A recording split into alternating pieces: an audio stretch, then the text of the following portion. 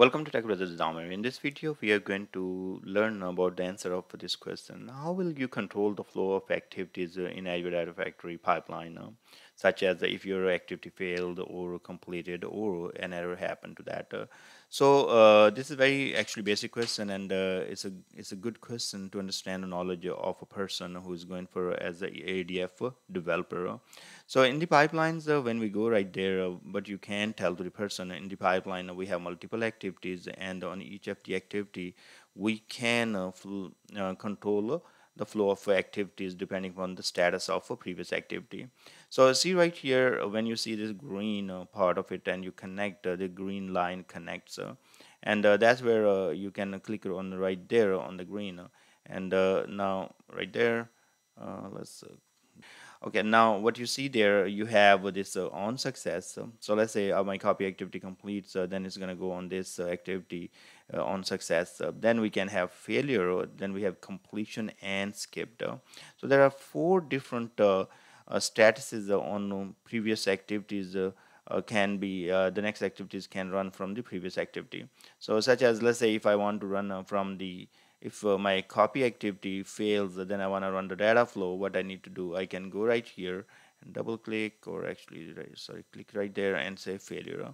Now you see that my first activity is running, this one, and if this completes, then I'm gonna go here. Then if I fail, I go to the data flow.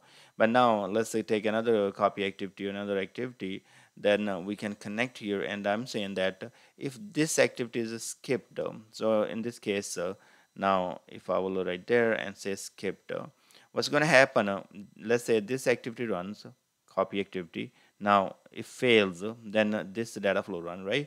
And that will skip this activity because it's not going to run this activity as this is connected with the on success. So that this activity will run because this activity is skipped. So you can handle those kind of situations. Or there is another situation, it doesn't matter your copy activity, this activity completes, so with success or failure, you can always go ahead and you want to run this on completion.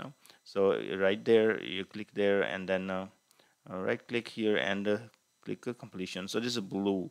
So that means it doesn't matter of this execution status of this copy activity data, is this is complete with success or failure, this activity always will execute. So these are different ways we have on success, that's right here green. We have on failure, that's our red. Then we have blue, that's on completion, and then we have one gray, that's on skip. So these four different dependencies, I don't know what you call them, flows or whatever you want to give the name. So these are four different ways to control the execution of next activity depending on the previous activity status. So that's what you will tell the person, like, hey, if there are, depending on the status of previous activity, there are four different options I have. I can run the next activity on success, on failure, on completion, or skipped. So thank you very much for watching. Please subscribe my channel, and I will see you guys in the next video.